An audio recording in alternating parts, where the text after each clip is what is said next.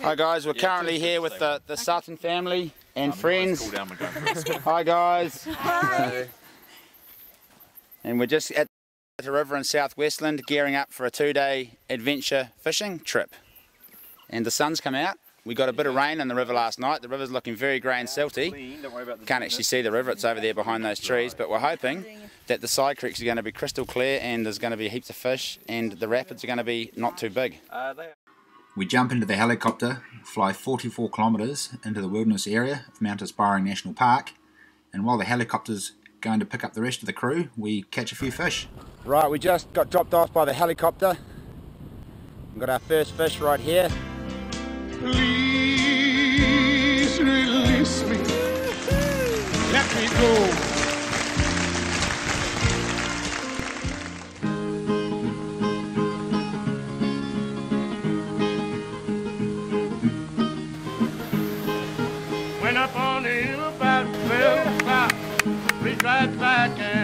Due to a big landslide, the main river was very silty, had a lot of water in it, but the side creeks were still running really clear.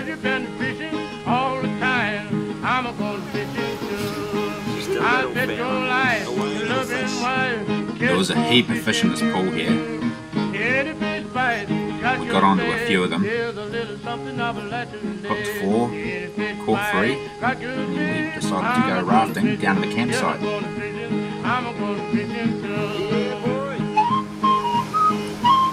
10 metres upstream, he hooked into another fish.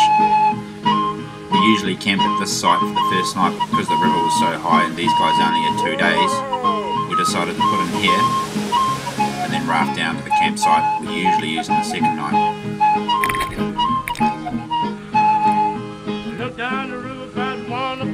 All fish caught were released. I'm gonna get me a catfish too. Yeah, you been fishing all the time. I'm gonna fish it too. I bet you life, you love me wine. Get for fishing. In the fish bite, got good bad. Here's a little something I'd like to relate. It was very unusual to see the river this colour. The big landslide that happened 2 weeks prior to the trip pushed the water level 7 metres up on the riverbanks before dropping quite quickly the next day.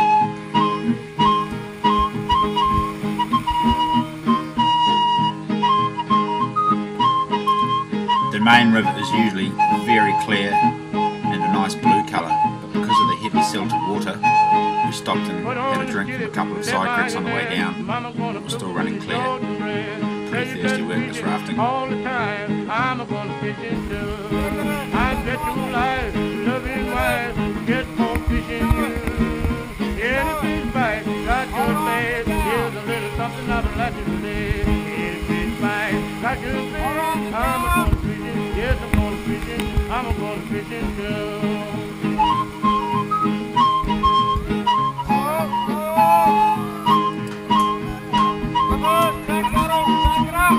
We had a couple of swimmers on this trip. This was the only time a whole grabbed Darren's boat, took Rosie and Gina in, snagged them back pretty quickly.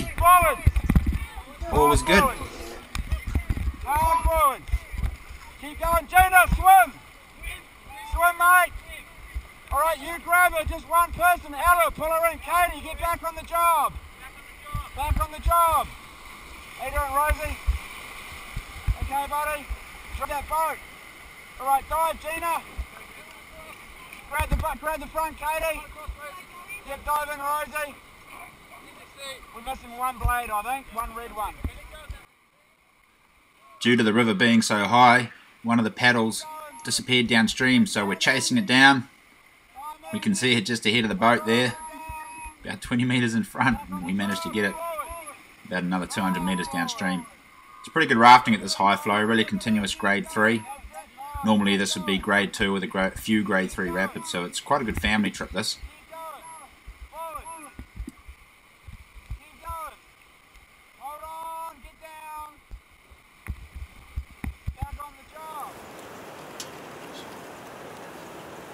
How's your dinner been? Yes, fantastic, thank you. Very nice. Very good, thank you. Yummy!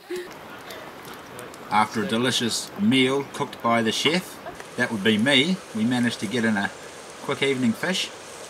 Hooked a couple more, let them go.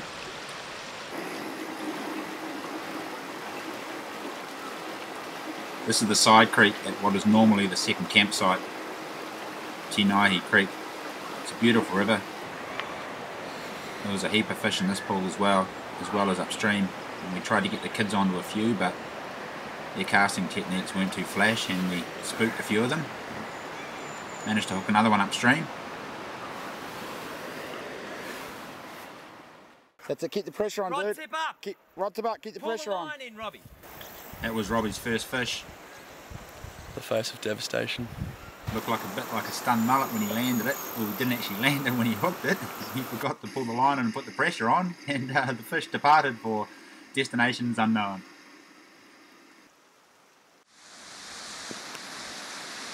Put it out right in the middle of the eddy where that water's all boiling up. After a morning's fishing, we jumped back in the raft, rafted down to the big grade 5 rapid, where the guests jumped out and walked around, walked down the bank, and me and Darren took the rafts down. It was pretty big in there. There was some big holes, some big features, but we managed to get the raft down without mishap.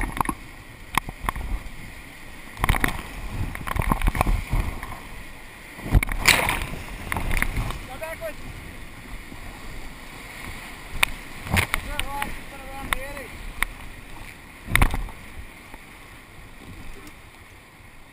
Once we'd got both the rafts around the big rapid, everyone jumped back in the one boat and I rowed the gearboat down with the camping gear and tents and everything in it, and it was a nice relaxing float down to the takeout. Check out Jared's state-of-the-art helmet cam there. Bit of Aussie ingenuity, put a bolt through the top of his cap and bolted the camera on top.